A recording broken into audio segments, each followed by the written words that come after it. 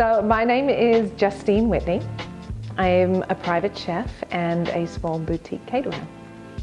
I think it really started in my early teens, my passion for cooking, and I had not a lot of time with my mum growing up because she was very busy and I was number 3. I would go into the kitchen and cook with her, but growing up in Australia, you know, everything was very frugal and we didn't really have a lot of processed food and stuff, so we used to buy sheep hearts from the local butcher, and I used to cut up when I was a kid all the sheep hearts for the cats.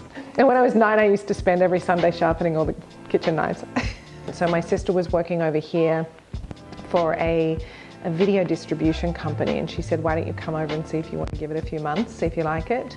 And so they gave me the opportunity in a work visa. So I moved over here when I was 27. And I came over and I stayed, yeah. I was working out here full time and I was interested in going to culinary school. So I ended up finding over here in Westlake the local cooking school, Let's Get Cooking.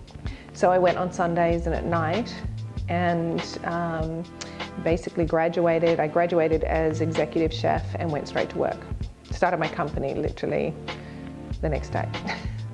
When I was at culinary school, I got to cook for Julia Child, and she was promoting her book with Jacques Pepin.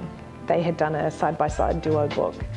She loves Mexican food, so we had done a Mexican buffet, and I made this corn tamale steamed pudding.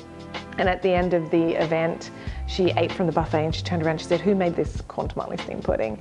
And I said, oh, I made that. And the owner of the school had given me the recipe, and she literally knocked us down and went, but it's my recipe.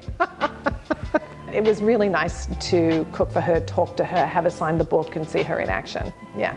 So how did I build up my clientele? That's actually a really good question, because anybody you ask is going to give you a very different answer to mine, and I happened to be in the right place at the right time, and I'm a firm believer in that. And it was really nice to meet all these great people in the community and see that there was a need for an in-home, hands-on, customized service. So I do what I like, follow the seasons, and I have a basic kind of menu that I put together seasonally, and then I'll pop it out to people, see what they like, see what kind of pops into their brain, and then we'll build a custom menu from there.